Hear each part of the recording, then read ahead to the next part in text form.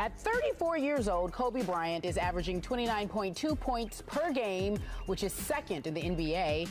And everyone knows that the Lakers are struggling. So let's take the Lakers' current situation and insert 34-year-old Michael Jordan while removing the 34-year-old Kobe Bryant. Are the Lakers then a playoff team? I'll start with you first, Skip. Are we seriously asking this question? We are asking this question. Who came up with this question? You did. Oh, I did. You did. Thank you.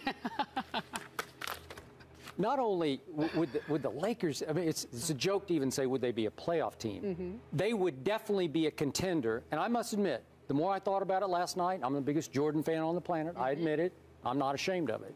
The more I thought about it last night, I just think they might win it all with 34-year-old Michael Jordan. Wait a minute. You give Michael Jordan, Dwight Howard, and Gasol, and Steve Nash, and Metta, and Earl Clark, and Jameson, and Jody Meeks, and all of a sudden it would transform into what a lot of people thought it was going to be from the start. Mm-hmm. Oh, this is a Western Conference contender for sure. Mm-hmm. And Stephen A., here's the bottom line to this discussion. Michael Jordan made teammates better on and off the floor, because easily the greatest competitor and player ever was one of the greatest leaders ever. As great as Kobe Bryant is, in and of himself, he flies solo. There's no leadership there to me at all. He does not make teammates better, which is why, at this moment, Michael Jordan has taken 119 more shots than anybody else in the entire NBA. Michael Jordan? You mean Kobe? I'm sorry, Kobe Bryant. Yeah. He's taken 119 more shots than anybody else.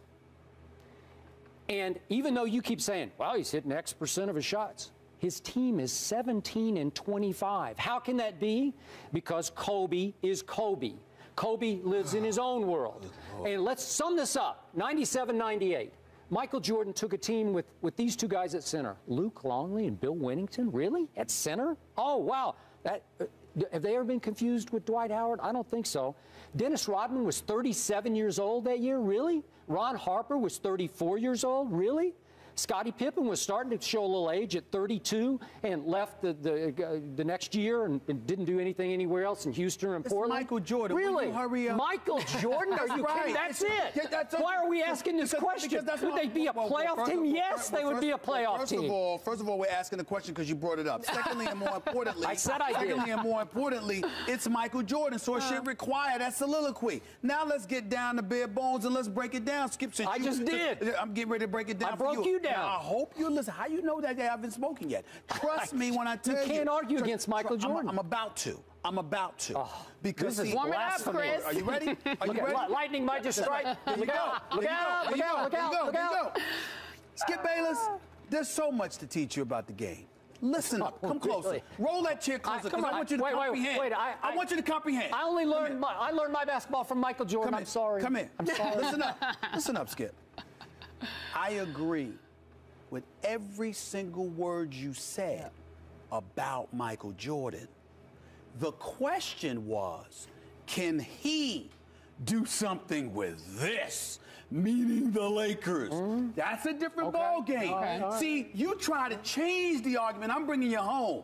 This is not an indictment. Let me make sure, because I don't want to sit there and see some SUV with tinted windows coming at me saying, "Come here," MJ. like Michael Jordan 10 years ago. It. No, I'm not talking about Michael Jordan. Don't do it, MJ. I know he's the greatest ever. This is not an indictment against him. But let's break this down. Number one, if you remember when they won the first rings, they had the Bill Cartwrights, the Will Perdue's of the world, the Stacey Kings, okay? Those guys. Three-headed Be respectful of Will Perdue from Vanderbilt University. I'm just saying. Go ahead. The three-headed monster at the very least. 18 fouls, defend, rebound, know your role. You had Horace Grant. He was averaging a double-double. Know your role. Bottom line, you had Scottie Pippen, who you just continue to gloss over. This dude is one of the 50 greatest. He deserves to be glossed. No. He deserves to be glossed over if he is comparing himself to Michael Jordan. No, he does deserve to be. Do you think he was a top 50 player? You know what? Yes, because of both ends of the floor. Oh, please. He could listen. If you're talking about offense, of course, I want the Birds of the world and others ahead of him. But if you're talking about total package, what you do on both ends of the floor, I mean, come on, Skip. This dude. Remember, even though Michael could defend anybody, the difference in the series between the Lakers and the Bulls when they won their first ring, a series you covered, I did, is that Scottie Pippen picked up Magic Johnson 94 feet. Skip, he's 6'9".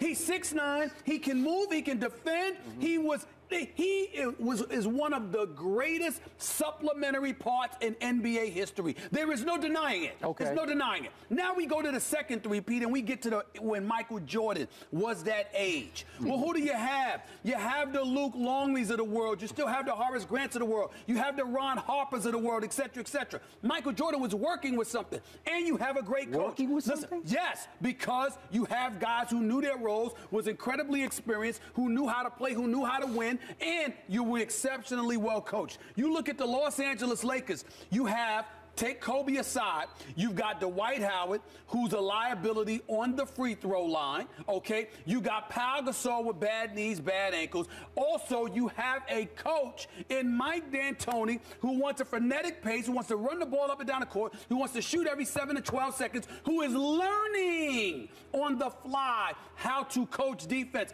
Michael Jordan, I mean, don't get me wrong, it's not the Chicago Bulls he inherited when he first came into the league. And he had Orlando Woodridge and Quentin Bailey and all of these and all of these no names. No. This is not them, but at the same time, the pieces that he has doesn't necessarily match. They would not be able to defend. They would not be able to rebound. They would not be, and they certainly wouldn't be as exceptionally well coached. And the combination, you remember, Michael Jordan didn't start winning until Phil Jackson became the coach and Scottie Pippen elevated his game. Before then, Michael Jordan was crying on the buses in Detroit in the Eastern Conference Finals because he couldn't get over the hump. It's not just Michael Jordan. It takes more. So for you to say, I'm not equating Kobe or anybody else to MJ.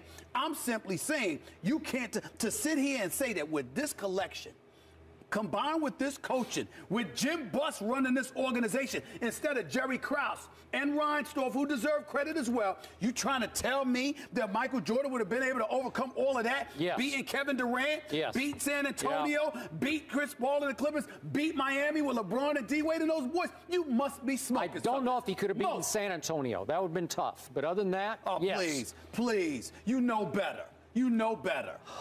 No better. Come on, you're not looking at the Lakers. You're not looking at the Lakers if you think that. I'm looking hard. I'm looking at former All-Stars. I'm looking at former MVPs. I'm looking at 3-time Defensive Player of the Year. They don't work together. Okay, Michael Jordan would coach this team. You know what he'd say to Mike D'Antoni? Sit down, shut up. That's what he'd tell him. Seriously, he would. Really? I'm going to run this show. Okay. Can Kobe do that? If that's the case, why didn't he do that with Doug Collins, who is clearly an exceptional coach? Why didn't he do that then? Because Doug Collins left and Phil Jackson came on as the coach. I think he respected Doug Collins. Stephen A., you know Kobe. Can Kobe do that? Can Kobe say to D'Antoni, let me handle this? Kobe's got too much working against him. Mike D'Antoni is incredibly stubborn. And you have Buss, who does not care about Kobe's interest. He cares about his own. Jim Buss is making decisions based on his personal feelings as opposed to what he knows about the game of basketball. I'm not accusing him of not knowing the game of basketball. I'm accusing him of allowing his personal feelings to usurp his basketball acumen, and it's gotten in the way. That's why he hired Mike D'Antoni. That's why he hired Mike Brown before that instead of Brian Shaw. Okay. And I'm not saying Brian Shaw was better than Mike Brown, because I actually think Mike Brown's a good coach. I'm simply saying it was clear that Kobe wanted Brian Shaw instead of Mike Brown. He didn't think about any of that because Jim Buss was more interested in severing all connection with Phil Jackson than he was in doing what was in the best interest of the Lakers. Right now, with Michael Jordan, this team would be 17-25. I don't know about that, but I'm saying what do you think it would be? Remember, I predicted that the Lakers would find a way to make the playoffs, but I don't think they will go past the first round. I certainly don't believe they'd be a championship contender. They'd go home with Michael Jordan too. So with Michael Jordan, they would lose in the first round. That's what you're saying. Probably, because they wouldn't be a top 4 seed, and then they'd have to play one of the top 4 seeds, and they'd get bumped off. That is the most disrespectful thing you have ever said on this show. Has Michael Jordan ever lost in the first round before? Yes. In his early years, Yes, exactly. Yeah. And this is like his early years, because that's the state of the Lakers. That's the state of the Lakers. That's what you're not hearing. It would flip as soon as he walked in the practice door. It would turn around. If that's the case, then he should never needed Pippen. He should have never needed Phil Jackson. He should have never needed Rodman the second go-round. After he came out of retirement, lost in the second round to Orlando. 37 years old. Lost in the second round to Orlando on those boys, okay? And then he came back They got Rodman, and they started winning again. You're talking about the greatest winner in the history of sports. I'm not denying it. I'm just saying this situation in L.A. is worse than you realize. No. That's my point. Not about Michael Jordan. That is